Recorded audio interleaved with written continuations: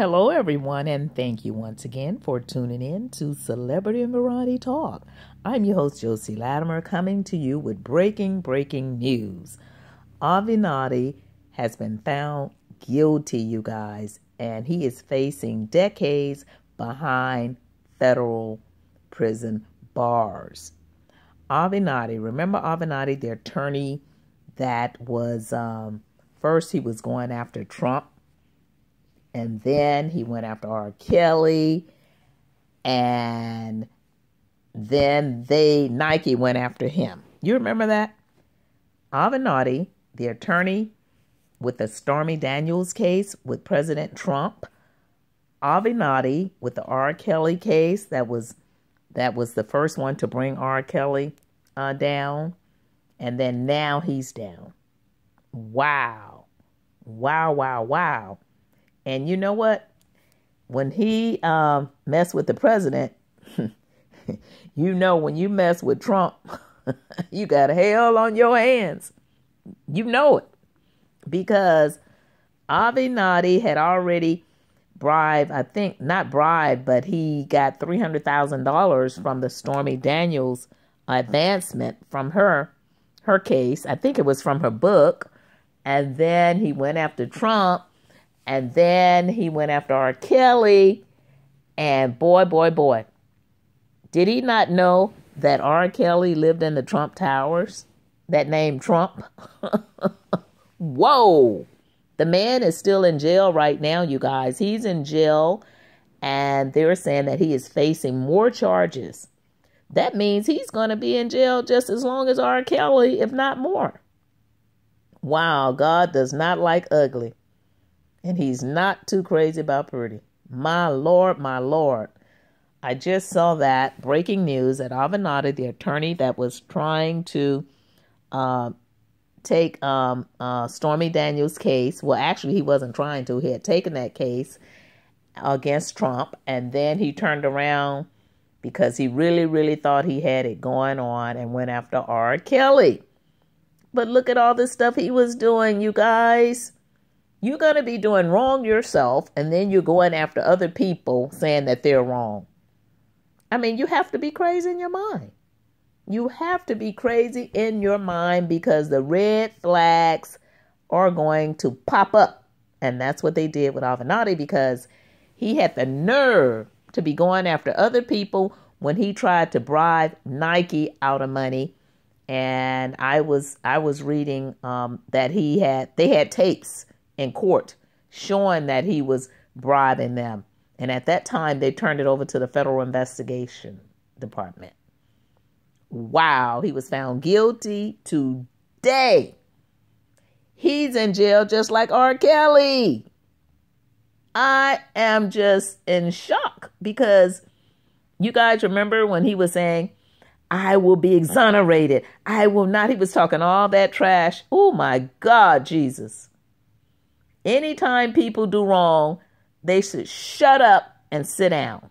You guys remember when O.J. Simpson, he did something about a book like If I Did It or whatever. And then right after that, he was in a Vegas room and he went with a gun, a weapon to try and redeem his own items. But he should have sit down. But he couldn't do it. And so guess what? He put himself behind bars, knowing that he had done wrong. Allegedly. My Lord. Breaking news, you guys. Breaking news. Just Google it for yourself. The attorney that was trying to take down President Trump with the Stormy Daniels case. He had gotten $300,000 off of her. And I don't know. He was thinking, I guess, he was going to get paid off R. Kelly. And then now he's locked up and spending every dime that he took from Stormy Daniels' advancement pay. See, when you do wrong, that stuff is going to come back and bite you in the butt. I don't care who you are. But all of that trash he was talking, you know, I was like, oh, my God, this man is going to take a whole lot of people down. Oh, he's going to take Trump down. Oh, he's going to take R. Kelly down.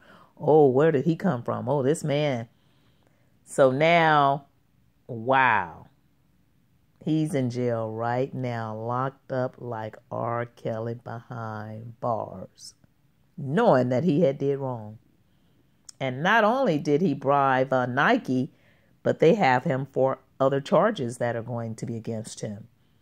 And they said he could get like 42 years or more in prison. His life is over. It's gone. It is gone. He had the nerve to think he was bigger than God to be trying to bring down people when he know, in fact, he was doing wrong himself. He should have just been in the shadow, in the background. He should have been like a mice in the night. Huh. My Lord, my Lord. With that, I have to end this show, you guys. I have to end this show because I really thought he was going to beat the case, because when he said, I'm going to be exonerated, and I'm this, and I'm that, and he was talking all of that stuff, remember? And I thought, wow, maybe this man has merit to what he's saying. Maybe he will be exonerated. Maybe Nike made a mistake, you know? I don't know whatever happened with the Stormy Daniels case, but I know he had gotten $300, they said, advance. That's what they said, allegedly, from some type of advancement pay or whatever. That $300,000 is gone. The attorney's going to have it, all of his money, all of his assets, everything that he owned. And I heard he owned a lot. That's over. That's over.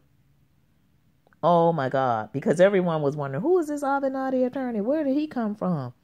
And then he just popped up out of nowhere, you know, with someone I had never really heard about.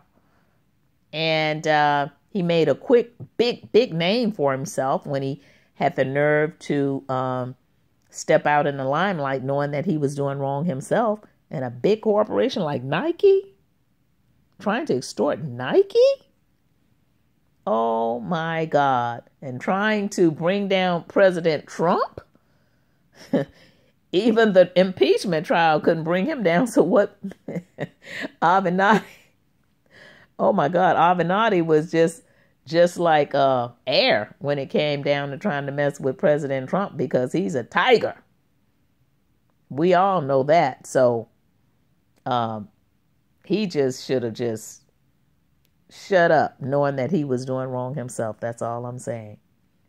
What I'm saying is that, you guys, when people do wrong, how in the hell they think they're going to come up and try to bring somebody else down when they already have been doing wrong themselves? What made Avenatti think that President Trump wasn't going to have his investigators to open up his books to see what in the hell was he doing?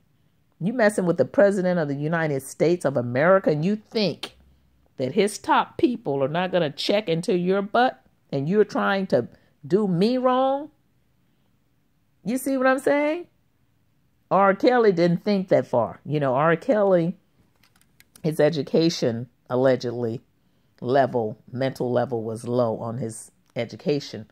So R. Kelly probably didn't think, let me open up the books on Avenatti to see if, in fact, he have any worms or skeletons in his closet. But you know the president did.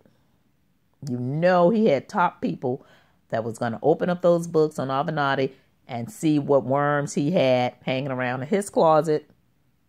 And it was a wrap after that.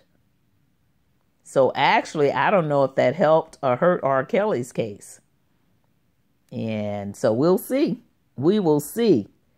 But wow, how do you think he feel, you guys? Because, you know, he went after R. Kelly, the last person. I think that case was dropped with Trump, but he went after R. Kelly. He was adamant about bringing R. Kelly down as if he was going to be walking around bribing Nike and all these other people. Huh. Now, he's a criminal just like R. Kelly. You know R. Kelly's in his cell turning flips right now, laughing his heart out. And that gives R. Kelly a sense of peace, like, I'm not alone.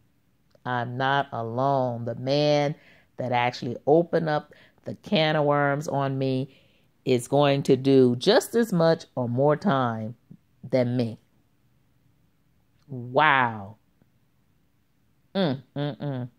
You You guys, I just don't understand what's really going on. But all I know is Avenatti has been found guilty. He's in jail now. They haven't let him out until he get his sentence. But you guys, I wonder what the sentence is going to be. Now, they said it could be he can get decades behind bars. But it would be a shocker if they come back and say his sentence is probation. That would be a shocker. But I doubt it. So stay tuned for more, and I'll keep you posted. Thank you so much for tuning in, and please click like, share, and subscribe. Avenatti is in jail right now. He was found guilty today for bribery of Nike. Talk to you later. Bye.